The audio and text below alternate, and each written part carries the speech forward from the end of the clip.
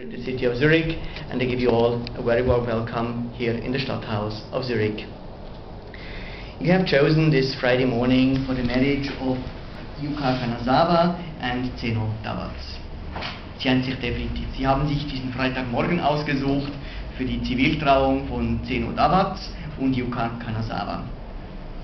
Sie beide sind anwesend als Trauzeugen und sie werden am Schluss der Zeremonie das Register unterschreiben. You are here as witnesses, and at the end of the ceremony you are going to sign the register.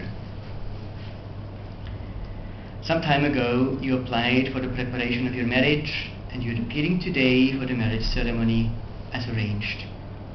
Sie haben vor einiger Zeit das Gesuch um Vorbereitung Ihrer Eheschließung gestellt, und Sie erscheinen heute, wie vereinbart, zur Trauung. Innerhalb der gesetzlichen Frist von 10 Tagen sowie aufgrund der von Ihnen unterzeichneten Erklärung und abgegebenen Heiratspapiere hat sich ergeben, dass gegen Ihre beabsichtigte Eheschließung kein gesetzliches Hindernis besteht. During the legal period and based on the declaration signed by you, as well as the documents submitted, it has been shown that there is no legal impediment against your intended marriage, and the marriage can therefore be contracted. Und die Trauung kann somit durchgeführt werden. But before asking you whether you want to get married, I'd like to tell you a little story. It's apart from the little prince from Antoine de Saint-Exupéry. The little prince is traveling around and he arrives on a planet and there reigns a king, and this king says that everything he orders is being fulfilled.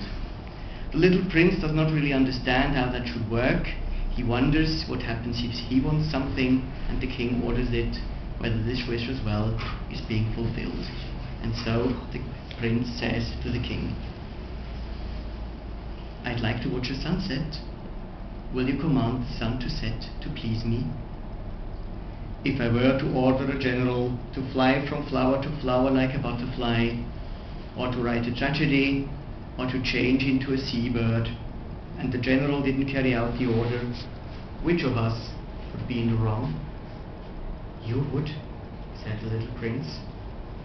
"Correct. One must only ask of people what they're capable of doing," the king went on. "Authority rests primarily in reason. If you were to command your people to go and throw themselves into the sea, there'd be a revolution. I have the right to expect obedience because my orders are reasonable." "So what about my sunset?" said the little prince, who never gave up a question once he had asked it. "You'll get your sunset. I shall insist on it. But I shall use my knowledge of the science of government to wait till conditions are favorable." Well, a nice little